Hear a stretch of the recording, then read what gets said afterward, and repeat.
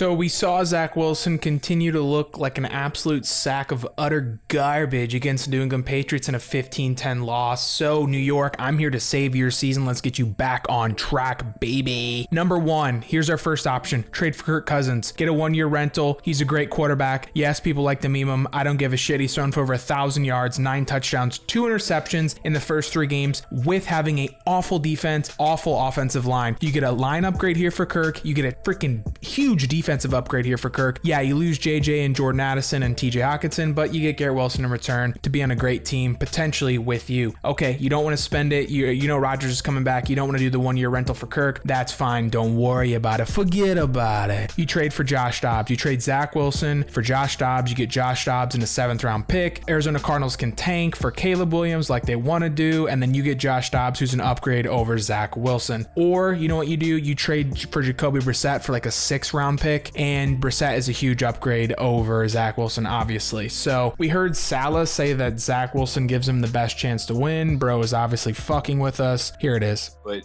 if these statistical issues continue to struggle and the all-22 film continues to show a quarterback who's really struggling, is his leash shorter now than it was when he took over for Aaron Rodgers, or is he your unquestioned quarterback the rest of this year?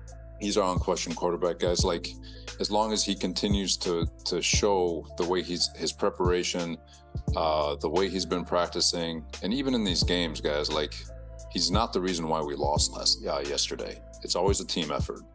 And as long as he continues to show improvement, and I know it's not, from a box score standpoint, it's not showing anything. It's not showing. He's going to be our quarterback.